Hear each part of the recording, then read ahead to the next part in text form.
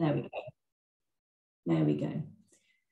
So good afternoon and a very warm welcome to you all to this online talk with our guest speaker, Dr. Barbara Douglas, entitled Trauma and Bereaved Parents, Am I Going Crazy?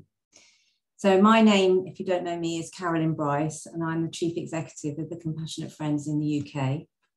It's really wonderful to see so many of you with us in the Zoom room. And also, can I extend a warm welcome to the many others who might watch the recording at a future date.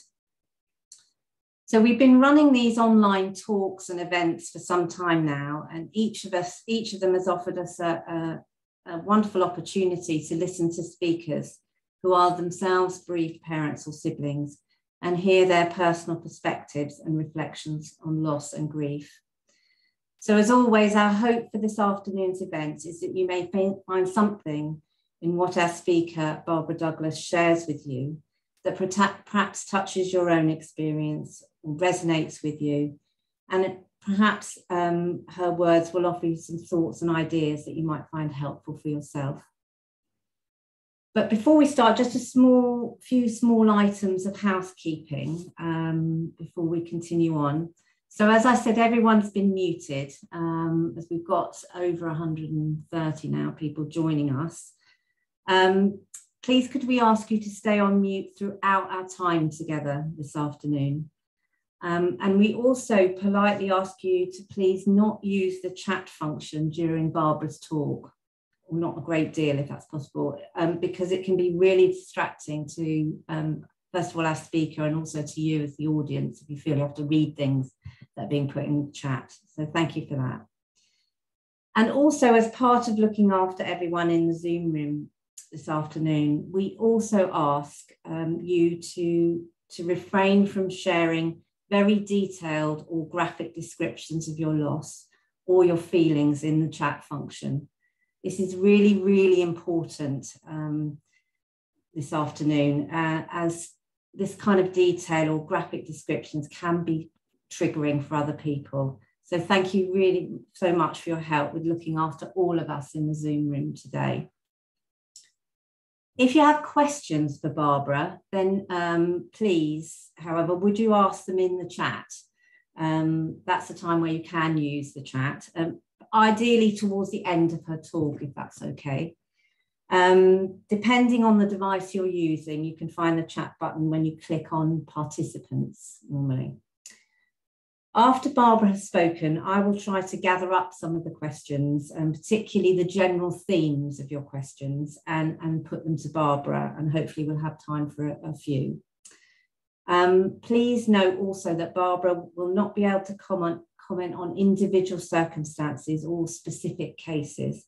She'll only be able to address her answers in a very general way. And another reminder, remember that Compassionate Friends, none of us are professionals. We're peer supporters, and often, and that's what we offer, the support of your peers, your fellow bereaved parents, not professionals. So, and often as for trauma, we need access to professional support. So just be aware of that, if you would, please. So we plan to finish our time together today at around 5:30 p.m. So now, after all the housekeeping, I'm absolutely delighted and actually thrilled to be able to welcome Dr. Barbara Douglas as our guest speaker today. Barbara, sadly, as you know, could I ask anyone who isn't mute to mute? Thanks. Barbara, sadly, is a bereaved parent. Her eldest son, Andy, died suddenly in June 2011 at just 29 years of age. In her professional life, Barbara is a chartered and registered counselling psychologist. She's the Associate Fellow of the British Psychological Society and a previous chair of the BPS Division of Counselling Psychology. She's received the British Psychological Society Professional Practice Board's Practitioner of the Year Award And for 15 years, Barbara worked as a clinical director of an eating disorders service before moving into the academic and training sectors. She's also co-authored the book Common Presenting Issues in Psychotherapeutic Practice, and is lead editor for the Handbook of Counselling Psychology, which is the core training text for counselling psychologists. Thinking back personally, I'm sure I first met Barbara at a training and information day, actually, in Manchester, for prospective and current TCF volunteers who wanted to start a support group for bereaved parents. That was in early 2017. Barbara did go on to set up a TCF support group after that day in central Edinburgh, where she moved back to, and this ran for several years. Through the peer support and understanding Barbara fostered in the group and offered herself to others, she has helped very many bereaved parents in Edinburgh and the surrounding area. Unfortunately, the Edinburgh group still runs and is facilitated by a wonderful volunteer, Jackie. And it was just last May, actually, when I attended the Scottish Gathering in Stirling, which some of you may have been at, which is a wonderful retreat weekend for bereaved parents, siblings and grandparents. On the Saturday morning during this gathering, Barbara gave a version of the talk that you're going to hear today. And I was fortunate enough to be able to listen and immediately wanted to bring her insights to a wider audience. Her words struck a chord with me, and I believe the whole audience at the gathering too. As I recalled the debilitating and alarming changes in myself and symptoms that I experienced in the months and years after the death of my own daughter. These included flashbacks, anxiety, the inability to organise anything. I couldn't make the smallest of decisions, was often totally exhausted, experienced panic attacks and could actually see little meaning or purpose in life, and experienced a maelstrom of other emotions as well over the months and years after her loss. So when some years later I read and heard more about trauma, I came to an understanding that these symptoms were normal symptoms in our very abnormal situation. And looking back, I now know I wasn't going crazy, although I felt like I was at the time. And I really wish I had known more about trauma and bereaved parents in the early years after my daughter's loss. So I'm really, really delighted that Barbara has agreed to talk to us today about just this subject. Barbara will be discussing some thoughts and feelings around the trauma we experience after the loss of our child or loved one. And she'll also be sharing with us some of the trauma she experienced after her son's death, and some ideas about how we might find ways to manage these symptoms of the trauma. So thank you, Barbara, for being with us today. And I'm really delighted that you're going to speak to us now.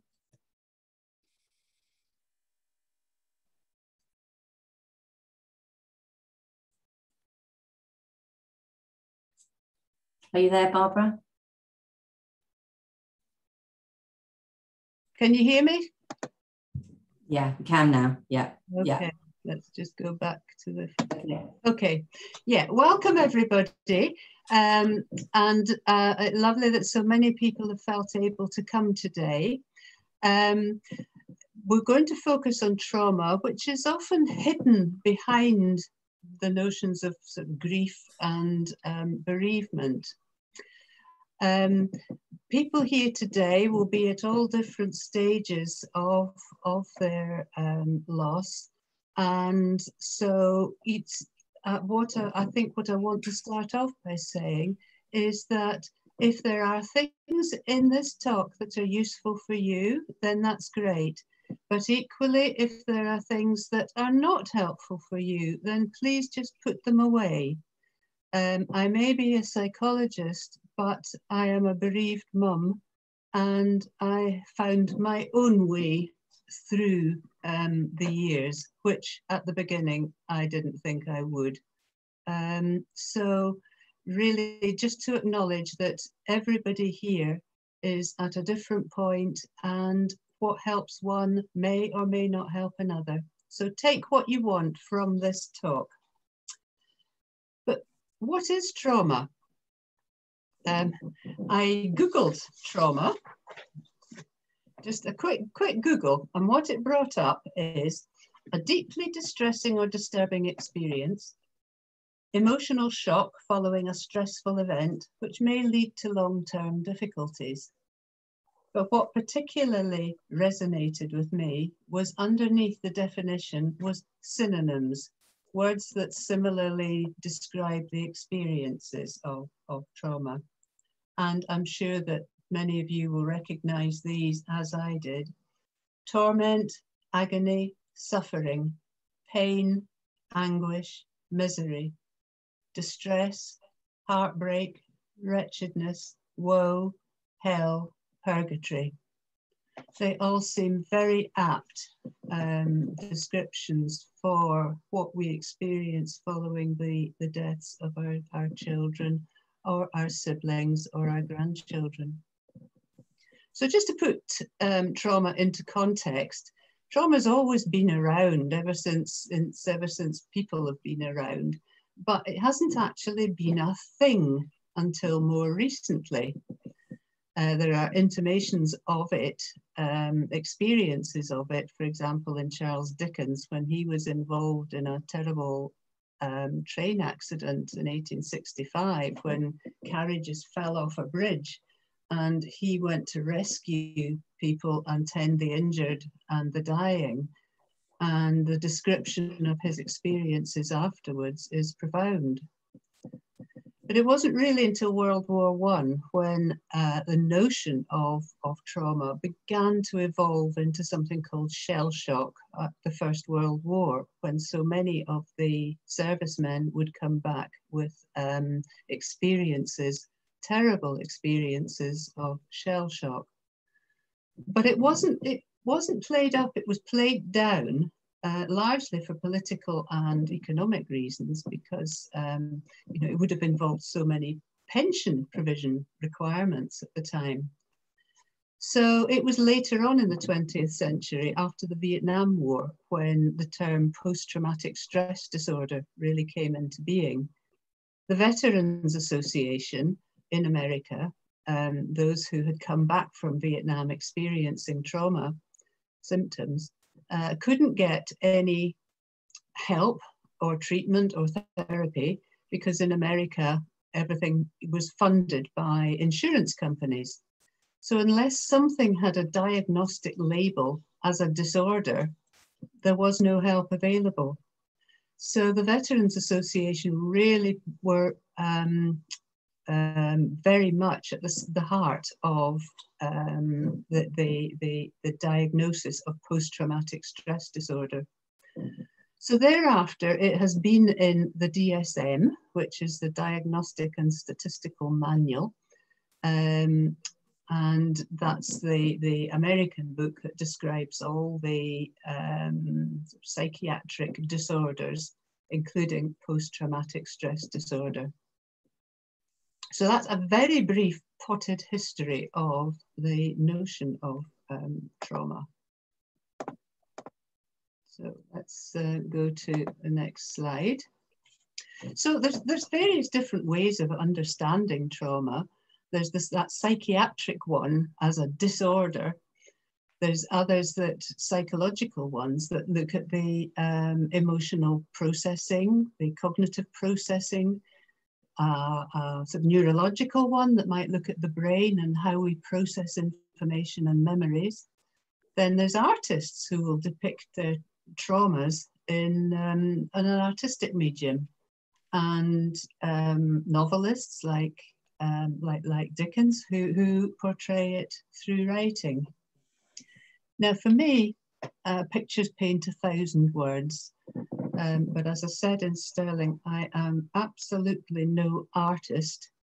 So I have gone to pictures that represent my experiences of trauma.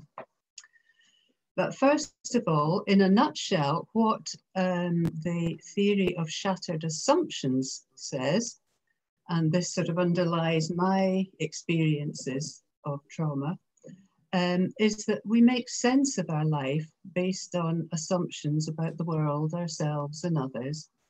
And that when something terrible, trauma, happens to us, suddenly all these assumptions are just shattered. Everything that we based our safety in the world on has gone. So this assumptive world just shatters. So what can that feel like? For me, this photo says it all. This picture says it all. My world shattered on the day the police came to the door to tell me that Andy had died. So all the assumptions that I had about the world being a relatively okay place where things were logical things happened, there was a reason for events, and then suddenly all that safety just went. Nothing made sense anymore. And that just depicted it instantly for me. Similarly, this photo, which is a very clever photographer who's managed to capture the moment a bubble bursts. And again, this just sums up how that moment of trauma was for me when the police came to the door that morning. And I'm sure that you will all have your own ways of describing how things feel for you. You may not at the beginning because everything is so utterly confusing. But I found it helpful to me to try and make sense of what was happening to me in that confusion. So then there were the early days, and the disbelief, the horror of those early days is sort of represented in Edvard Munch's The Scream. You know, the utter horror on the face of the individual in the painting. The flaming red skies, sort of horrific in the background, danger, and the dark background of the sea behind it, with the broken figure behind leaning over the fence but far away. So that painting just resonated with my early days feelings.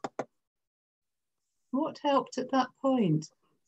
Well, I found a book, and I'm not saying go out and buy this book because everybody's different. I just happened to find this one. And it's an edited book of 9 women who have lost their child and all their different experiences. And I just found that so, it offered me a strange sort of comfort in the early days when I felt so utterly alone, that here there were other people on this alien planet I found myself on who were also there too.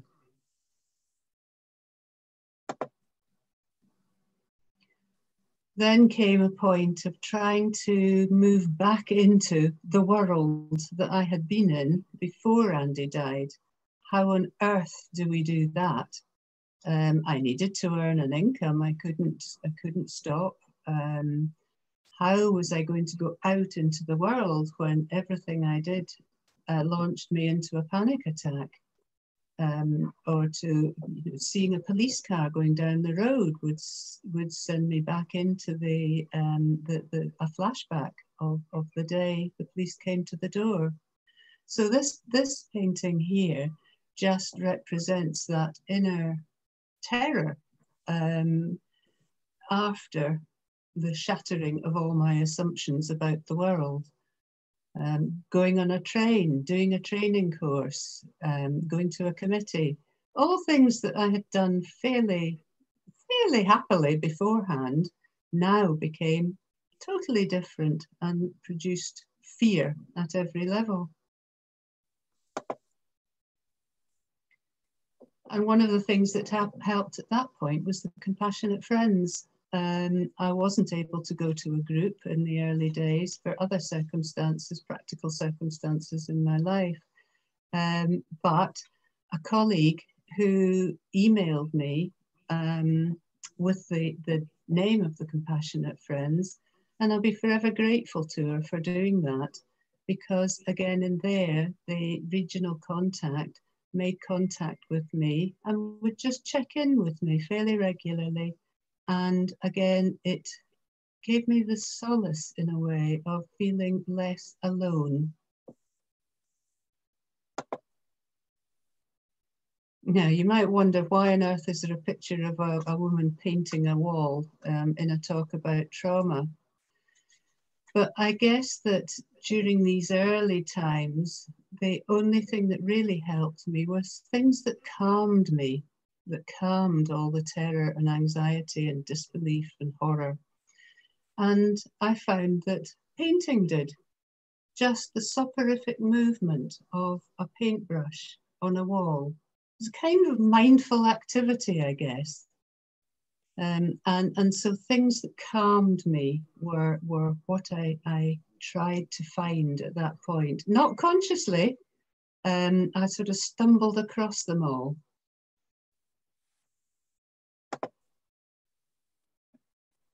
So let's look at this. This is a slide by Margaret Brearley, who is a long-term member of the Compassionate Friends and also a trustee.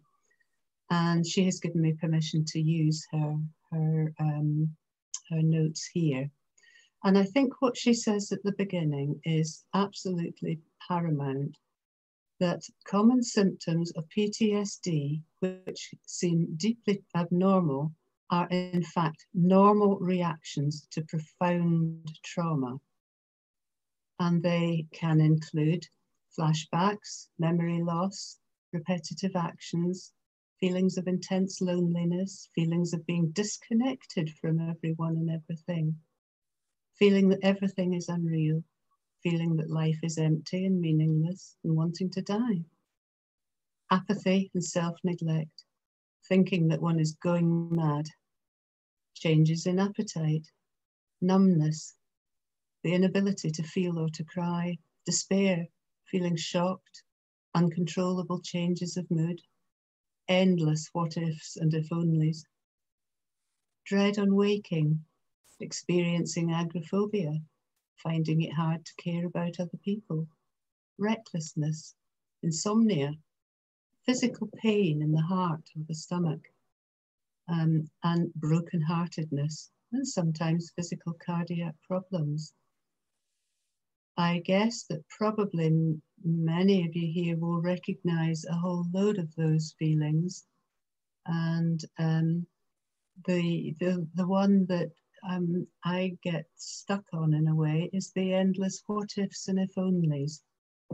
And in terms of the earlier slide of the theory of shattered assumptions, what that says is that if our assumptions are shattered, we are, as people, programmed to try and make sense of a completely confusing, illogical world that we now find ourselves in.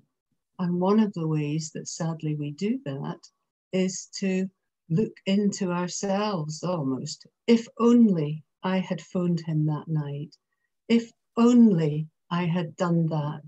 If only I had been somewhere else. If only I had been a better mum. And in a way, we're trying to make sense of the nonsensical. So I'm sure that many of you will recognize some of these. And let's look at some of them in particular here. Flashbacks. Flashbacks will be different for everybody. They tend to involve us feeling that the event is, that we are reliving the event again in the present, or that we have one foot in the past and one foot in the present. For me, the flashback is triggered again when a police car goes past my house. But for other people, it will be different things. For clients I've seen, for example, I've had clients who experience a door banging will trigger a flashback, or a particular wind on a warm day or something like that. It can be anything that may be related to the original trauma that will trigger it. And that's scary, because when it happens, we feel so out of control, not knowing where we're at and feeling like we are going mad. And one of the things that we can try and do to help cope with a flashback is the 5-4-3-2-1 exercise. And we can also use this for panic attacks and anxiety. It's not a miracle cure by any means, and it won't ever bring back the thing we most want, but it does somehow help us to think we have something, some tool to use that can help give us a wee bit of confidence that we actually have something that we can do. And it's about trying to focus on the here and now, on the right now in a very concrete way, which disrupts the panic attack feelings and the physical adrenaline system that is causing a lot of the feelings. So you can say to yourself, what 5 things can I see? For example, I can see my laptop, I can see my glass of water. What 4 things can I hear? For example, I can hear a car, I can hear my clock ticking. What 3 things can I feel or touch? I can feel the table, I can feel my clothes. What 2 things can I smell or like the smell of? I can smell coffee, and I like the smell of roses. And then take 1 slow, deep breath. So in through your nose and out through your mouth. And you can repeat that as often as is helpful to you, and wherever you are. Another tool is mindful breathing. And again, it's no magic answer, but what it does do is to interrupt the anxiety cycle that triggers off all the hormonal systems that activate all the feelings of fight or flight, which is really what the trauma is about. Our whole physical activation as well as our psychological activation. There's a bunch of breathing exercises you can do, and there's one on here. And you will have access to these slides afterwards, so don't worry about trying to write it down or anything like that. Equally, if you go online, you will find other ones. I find that one I like, and I used to use it going on planes, which I hated, and it was very helpful. And that is to count to 10 very slowly through your nose and out through your mouth, and then from 10 back to 1 again. And it really helped to calm me. And the research does indicate too, you know, that the effect it has on the stress systems is similar to taking an anti-anxiety drug, but without the side effects. And the more you practice that one, the easier it becomes to do it anywhere, anytime. But again, for some people, it's helpful. For other people, just the very action of sitting quietly may trigger things, and maybe it's not the right time for you. So again, take from this what is helpful, experiment with it if you want, but don't take it as this is something that everybody finds helpful. Margaret also talked about the cognitive functions and the brain fog and the confusion that we feel at after we lose our children. This took me by surprise. At one point, I really thought I had early onset dementia, and was pretty worried about that too. And I think what we don't recognize often is that the cognitive side effects of grief and trauma are huge. And they do make us feel that we're going mad or crazy, but we're not. It's like we have goggles of trauma on, and somehow everything out there has to be filtered through these goggles.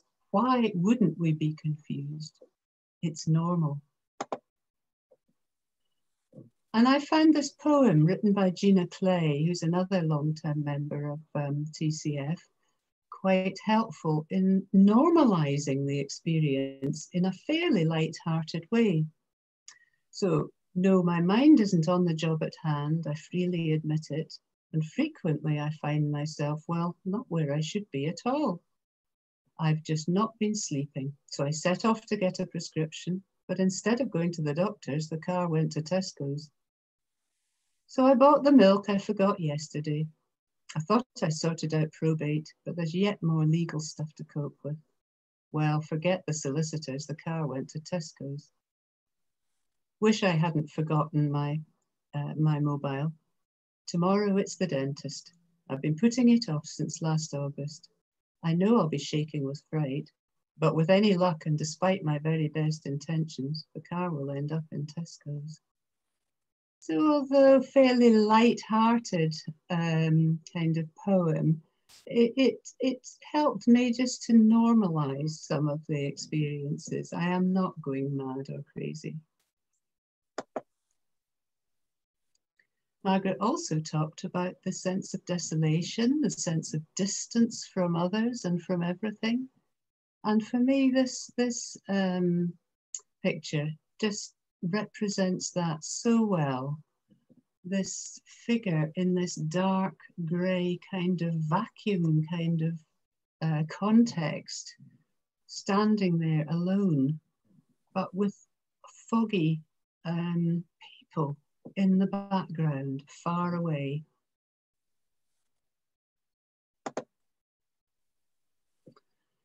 So what helped me to deal with some of all these feelings and experiences going forward?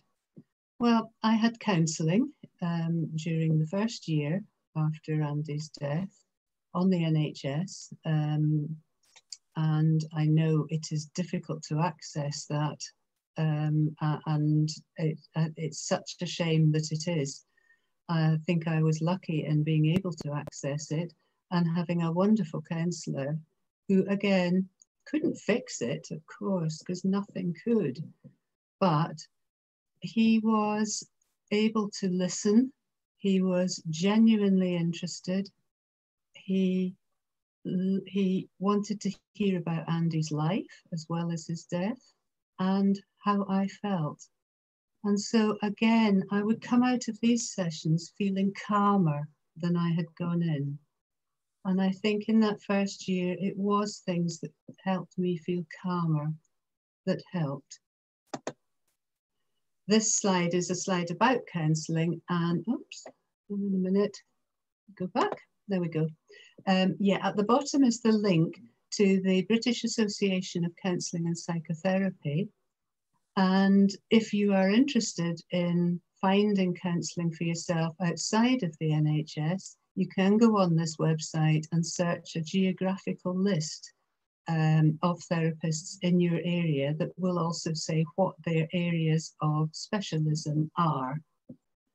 Sometimes people will have employee assistance programs through work or health insurance through work or privately. So it may be that there are other ways of accessing counselling for you, as well as the voluntary agencies. But again, what I would say to everyone is that if it feels right for you, it probably is. If it doesn't, then it may not be. When I moved house, I went to a different counsellor and he wanted to interpret all my feelings. He clearly had a very different kind of training. And it was just no use to me whatsoever. So I didn't go back. But it's finding what helps you. So to go back to post-traumatic stress disorder, which tends to be the psychiatric label, whether you think of this as a disorder or as a disordered situation in which our reactions are normal, I think this slide shows a lot of the words that, again, we probably all experience after the terrible loss of our children, siblings and grandchildren. Phobia, stress, death, flashback, nightmare, amnesia, numbing, disturbing, arousal, threat, all these kind of words that are involved in post-traumatic stress disorder.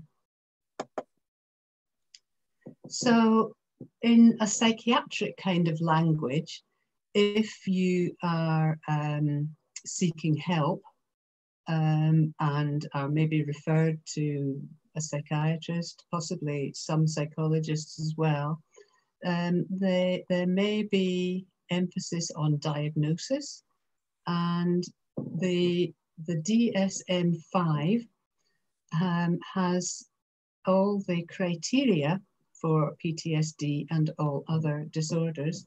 And so these are the criteria that people need to meet in order to be diagnosed with PTSD.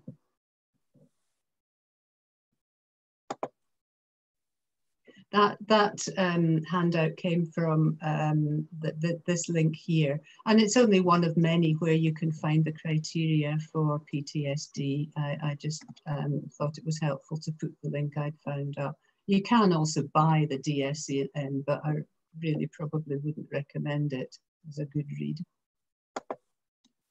And behind the criteria, if we take in more depth, criterion A, for example, behind it are these experiences that people are that they need to meet in order to be deemed to meet the criteria for that criteria. And one word of slight caution here is that when we seek help, we often desperately need to hope that somebody has the answers. And professionals will have lots of expertise in various areas, but they're also human, and some will know more than others. So, for example, some people may know this first bit: the person was exposed to death, threatened death, direct exposure. And sometimes it can be tricky to get help because they're not necessarily focusing on the indirectly by learning that a close relative or friend was exposed to trauma. So I guess why I'm saying this is because I think it's helpful to have some information to take with you if you're seeking help, to have a wee bit of knowledge around it. It helps you, and it may also help the professional to access the right kind of support for you.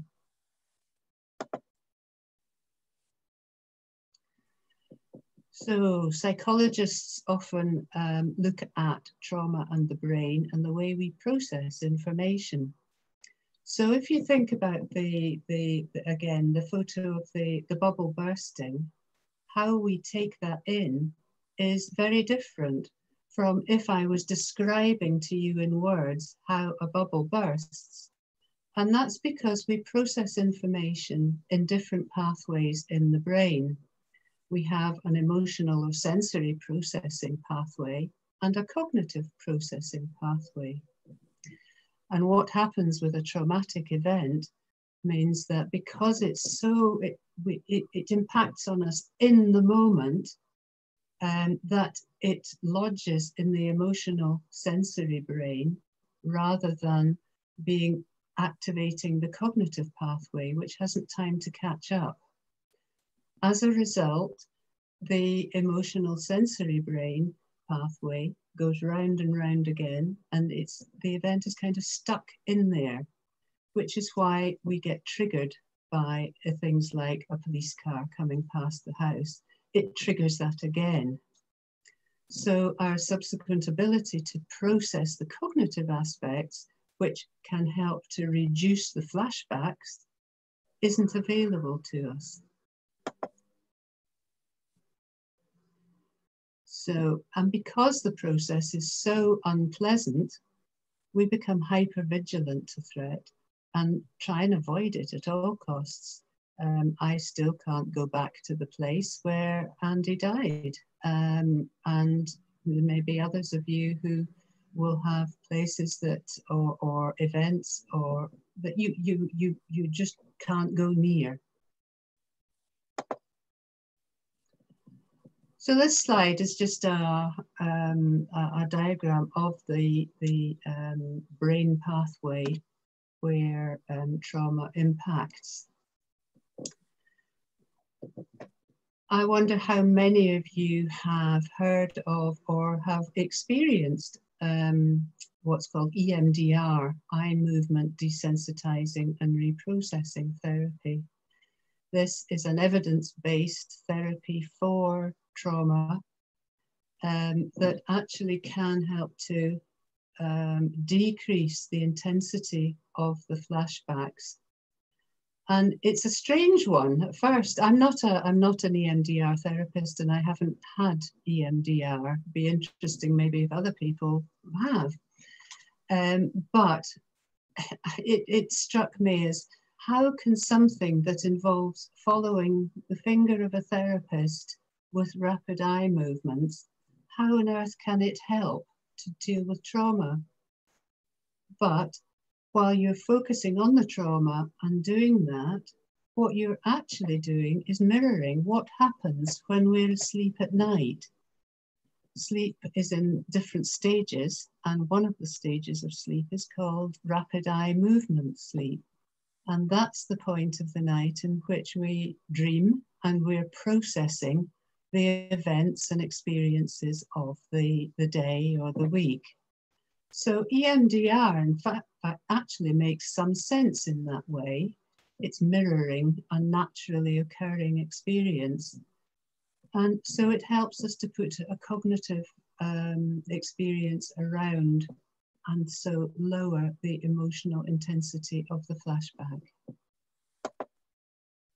You can find out more about EMDR at that link there, the EMDR Institute, if you're interested.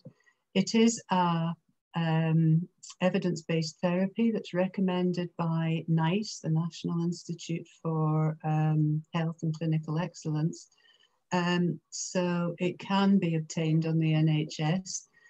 But again, it's quite hard sometimes. GPs, others may be focusing on the grief and the normal process rather than on trauma. So again, if you have some information, it can help input to the kind of referral you might get. Trauma-focused CBT is another evidence-based therapy, and it works on the same principle of the pathways of the brain. But what this does is to try over a number of sessions with the therapist to actually put in the context of the event. So for example, in the one that when I lost Andy and the police came, and that was the trauma moment for me, it would start by focusing on, well, maybe what was happening first thing in the morning, what did I have for breakfast? You know, it would go very gradually, putting a context around the trauma, focusing on the trauma, and then building the context afterwards as well.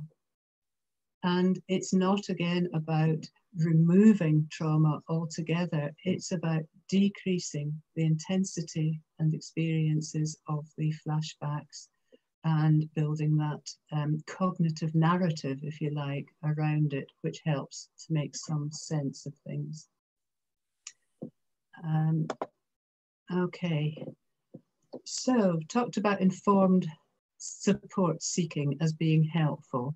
So this slide has three places where you can read up on trauma and post-traumatic stress disorder, NHS Scotland, NHS Choices, and NICE, the National Institute for Health and Clinical Excellence. So sometimes if you're seeking help, accessing some of these materials, which are freely available, can be helpful in helping the other person to help you best. So back to imagery. I wonder how many of you recognize the feelings in this one. Go ahead, tell me. Tell me I need to move on again. I dare you. I think probably a lot of people here will have experienced this in various forms of people who, thankfully for them, have not had to experience the loss of their child, grandchild, or sibling. And I remember being told at one point, fairly early on, you can't live in the past forever. And there's so many variations on that that can feel like being stabbed in the heart. And I think it's, as well as it's the people, I guess it's very hard for other people to fully understand what it's like to lose a child. But equally, I think it's very hard for other people and ourselves to actually understand the trauma that we're experiencing too. And that this is very often needing help and attention as well.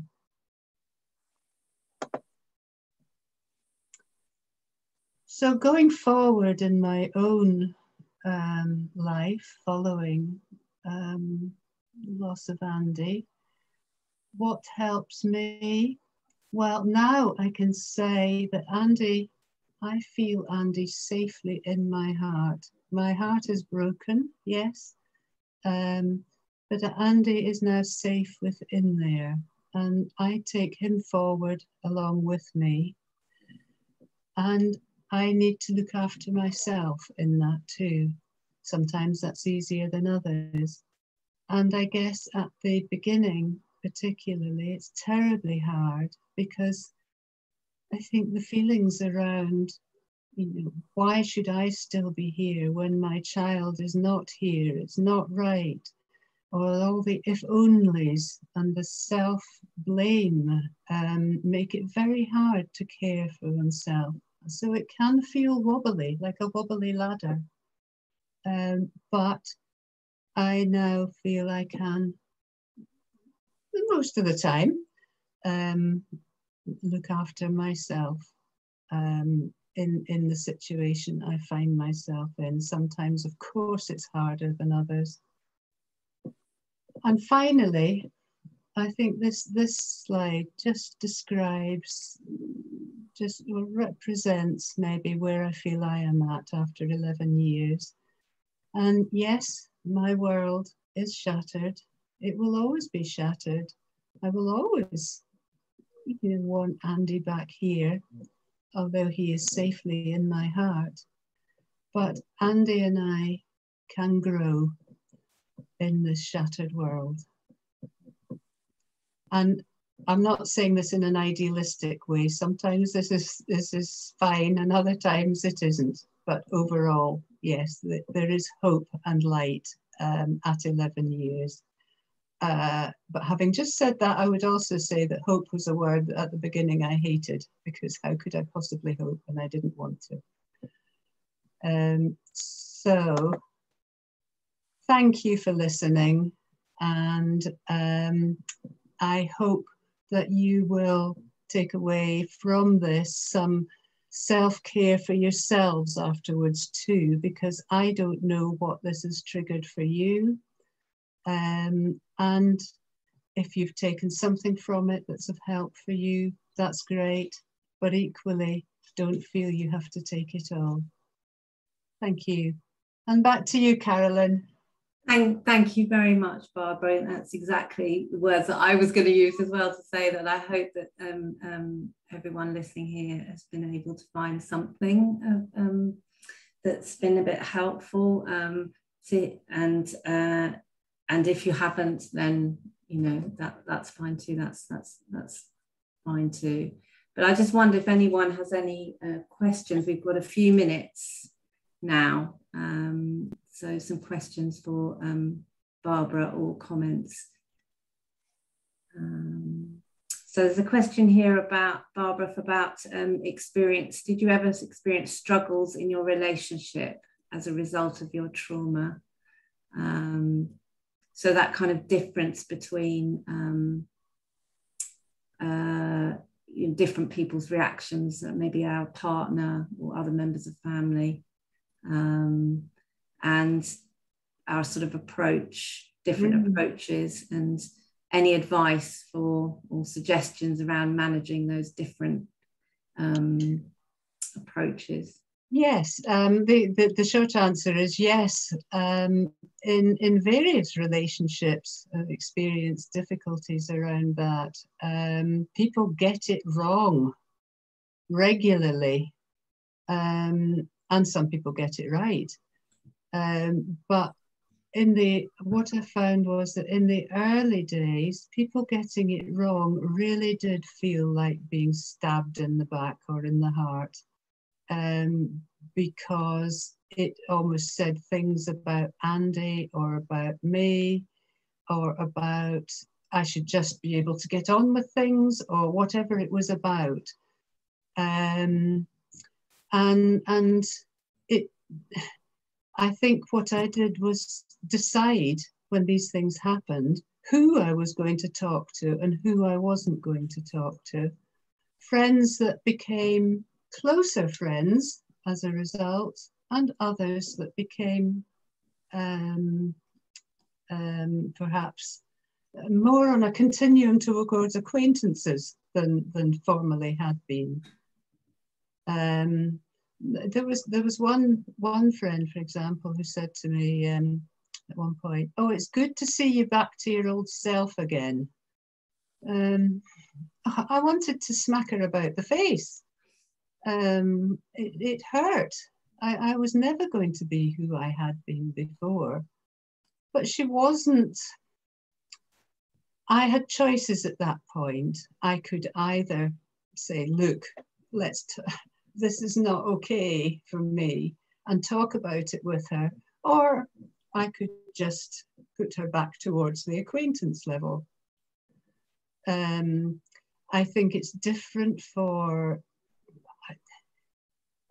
different people have different relationships, people with partners. Sometimes I could get envious of people with partners, but at other times I thought, thank God I don't have a partner here too, because I hear so much about people that are at different points and grieving in different ways that it's difficult. So yeah, I think what I found though is that sometimes just letting it go has been helpful, because as I've gone on, it hasn't hurt so much. I just make a decision about who I share things with. But certainly in the early days, it was like being stabbed in the heart. Thank you, Barbara. So I'm trying to collect up the questions, if that's okay. So I'll try to ask them around themes, but there's a question here about sort of thanking you for mentioning about hope and how difficult that word can be early on. It feels too positive, I guess. Yes. Yeah.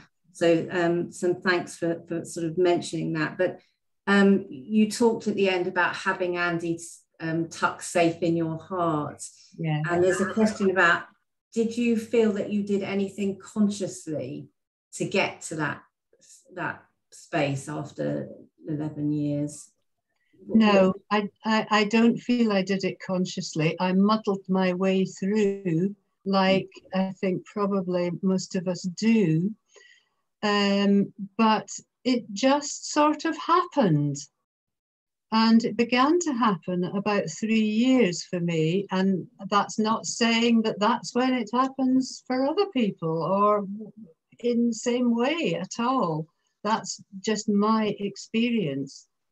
And what I began to notice then was that whereas before I had been so intent on going to his grave as often and all the time I could, gradually that seemed to feel less important because not because I was moving away from him or letting go, which is another phrase I hate, but because he felt he was safe within me, and that feeling has increased over time. So I think my feeling is that when people say things like, oh, you have to move on or you have to let go, it's meaningless in my view. So no, I didn't do anything consciously, but I was aware of it happening. And it was comforting. Yeah, yeah. Okay. There's a few comments, we need to end soon, but just a few comments about, some of the things that you mentioned about the what ifs that can torture us, and the feeling that, that life's become kind of meaningless. Mm. What do you, do you think those things just eventually dissipate, or are there things that we can do, or I don't know, how do you get over that rumination about what if and what's the point? And yeah, I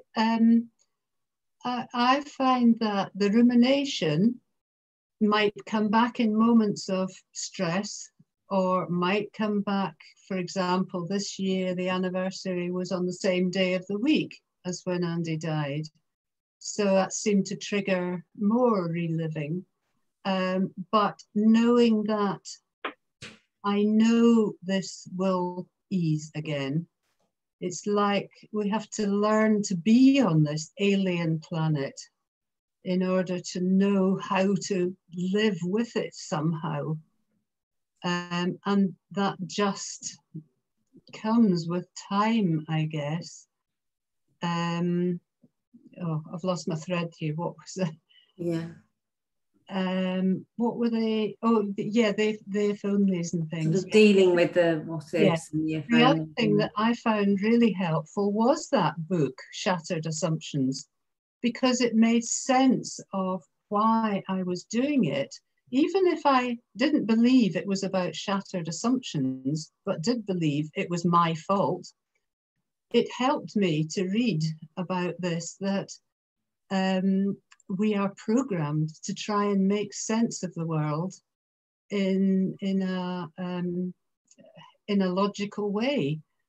So I guess blaming ourselves, somebody else, is also ways of trying to make sense of something. So it helped me a bit to read that book and just think, okay, I know what I'm doing again.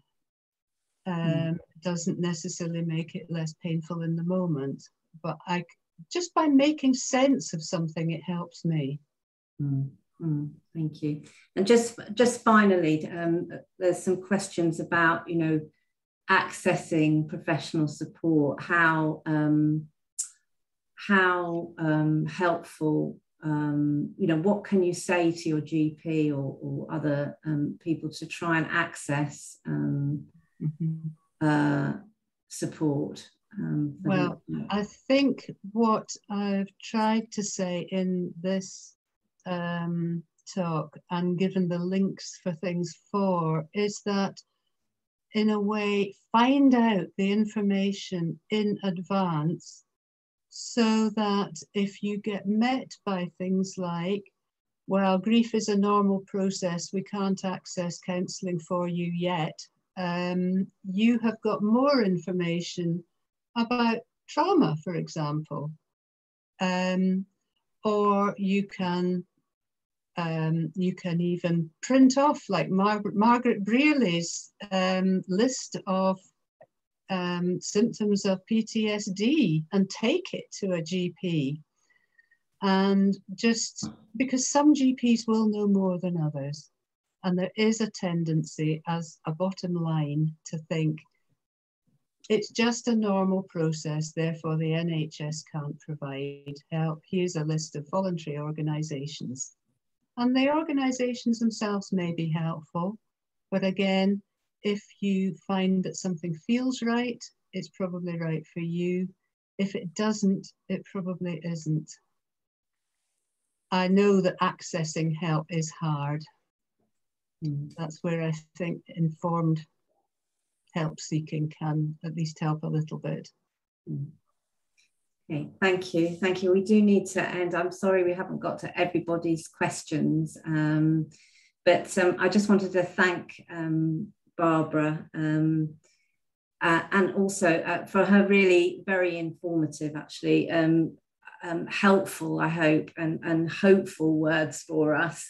I think for myself, as I said at the beginning, it's really helpful to understand some of the theory of what's going on with this profound loss, so that we can sort of understand our reactions and how we're behaving, and that we're not crazy.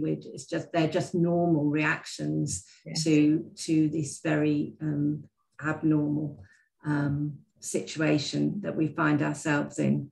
So sort of understanding the theory and also our sort of linking that with our sort of lived experience after this profound loss, I think is, for me anyway, it was very helpful.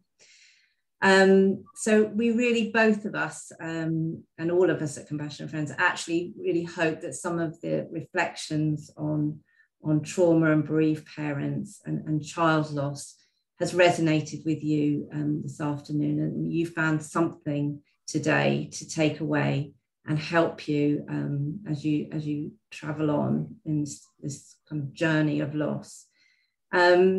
So huge thanks to Barbara for taking the time to talk to us about her experiences and her insights, and to answer questions and comments. And thank you to you all too for your really insightful questions and your contributions. And I'm really sorry that we haven't had time to get to them all, but I noticed that in the chat people are saying that what you have all written is very supportive of each other and helpful for each other, which is what Compassionate Friends is all about. So I'm really glad to see that you're taking something from each other's experience and ideas too. So please remember that the details of all Compassionate Friends support, and remember that is peer support, we are not professionals, is on our website at www.tcf.org.uk. And all this talk and Barbara's slides will be up on our website in the next few days under support videos. If you look underneath there, and you'll find all the recordings of all, I think we've done about 10 now, different parents and siblings talking about and reflecting on their own loss with their unique perspective. So you can have a look at those, and sometimes they're really helpful. I find if you're having a bad day, just to listen to a talk, which can be really helpful in kind of, helping us to thinking about ways to cope. So just sometimes just listening to how others have coped can be helpful for navigating our own pain, and really ultimately to know that we're not alone with these feelings and thoughts. And remember that our helpline, if you wanted to speak with another bereaved parent, our helpline is open 365 days a year, 10 a.m. to 4 p.m. and 7 to 10 p.m. at night. And you can, you know, they're there to listen. Our volunteers are all bereaved parents themselves, and they're there to listen and with empathy and offer support. Yeah, so thank you very much for being with us today. And we hope we'll see you again very soon at either an online event or even at an in-person event now. So stay well and be safe, and lots of love from all of us at Compassionate Friends. And yeah, thank you for being with us, and thank you, Barbara. So please just leave the room, the Zoom room, whenever you wish to.